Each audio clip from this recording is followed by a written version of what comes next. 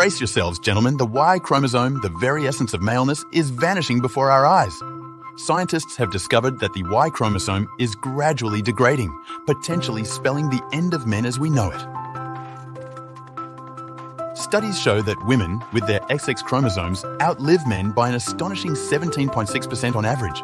But why is this happening? It turns out that across various species, males tend to die earlier than females due to genetic vulnerabilities and the energy-consuming demands of reproductive competition. But here's the shocking twist.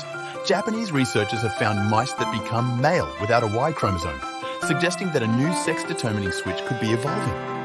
As the Y chromosome fades away, could we be on the brink of a new era of gender determination?